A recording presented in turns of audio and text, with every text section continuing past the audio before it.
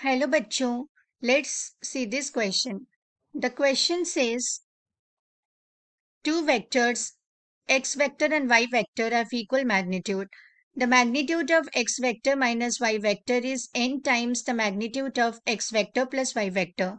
The angle between x vector and y vector is option A cos inverse n square plus 1 by n square minus 1.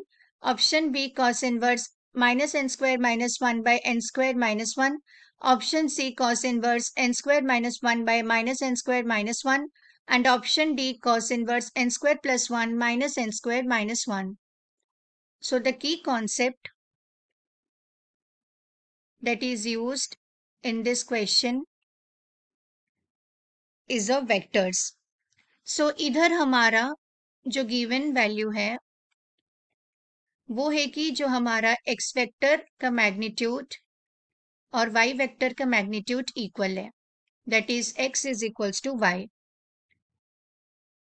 And ये given है कि जो हमारा magnitude है x vector minus y vector का, this is equals to n times the magnitude of x vector plus y vector.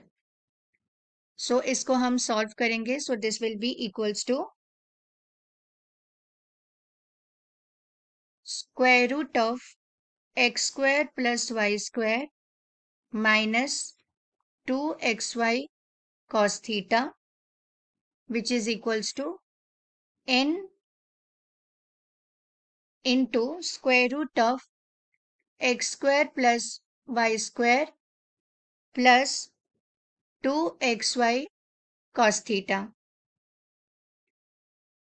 So इसको हम further simplify करेंगे तो x square plus y square minus 2xy cos theta is equals to n square into x square plus y square plus 2xy cos theta. So इसको हम लिख सकते हैं 2x square whole multiplied with 1 minus cos theta.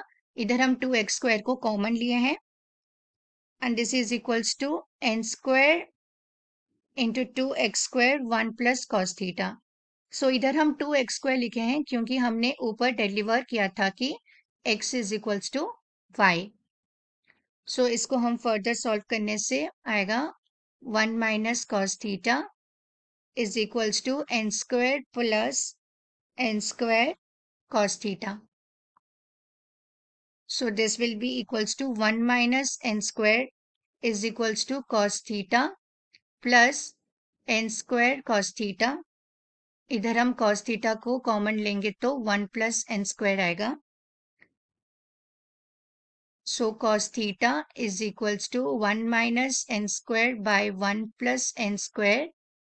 So हम इधर से अपना theta का वैल्यू निकाल सकते हैं which will be equals to cos inverse 1 minus n square by 1 plus n square.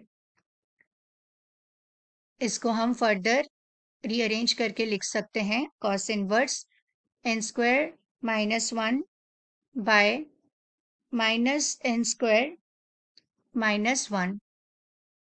So the final answer of this question is option C, cos inverse n square minus 1 by minus n square minus 1. Hope you will understand.